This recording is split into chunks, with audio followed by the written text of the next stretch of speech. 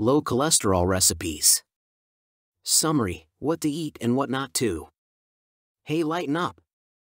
Just because you are advised to eat low cholesterol foods doesn't necessarily mean you are supposed to eat veggies straight from the ground. There are actually numerous websites offering low cholesterol recipes that don't make you feel like you are eating grass. One very interesting website is that of the American Heart Association.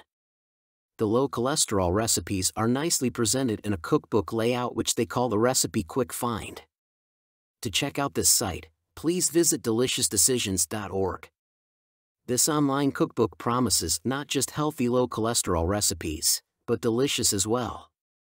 It not only contains American foods but international dishes as well, all in low cholesterol recipes. This virtual cookbook not only provides over 200 delicious low cholesterol recipes but smart shopping tips too. A comprehensive guide in preparing low cholesterol recipes can be accessed by visiting mealsphoria.com. Aside from providing the tried and tested, family favorite recipes, this site also offers recipes according to different categories. You can search for a recipe by nutrition content, by course, i.e. entree, side dish, etc., by method of cooking, by popularity, by ingredients, or even by your allergies. What makes it comprehensive is the fact that it displays a breakdown of the nutrient content in the recipes. So preparing low cholesterol recipes shouldn't be that difficult. When you switch to low cholesterol recipes, it does not mean that you can pig out on these foods.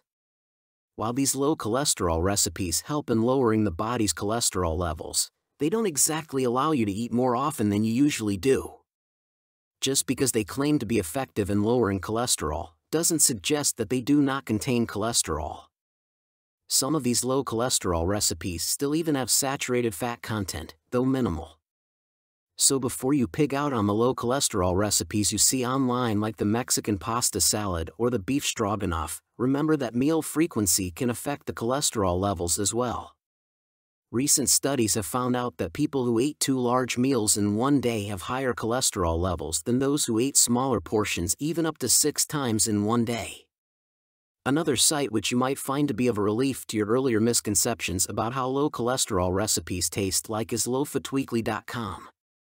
You will find your visit to be very worthwhile because the low cholesterol recipes that are featured here are very delectable.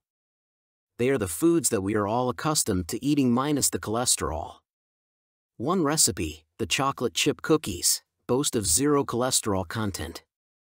There's nothing to rejoice about if your cholesterol levels are high. But there's not much to grieve about either. Low cholesterol recipes can be as tasty as those that have high cholesterol content. For more free educational content, visit learnforfree.biz. Content produced and distributed by AllSuperInfo.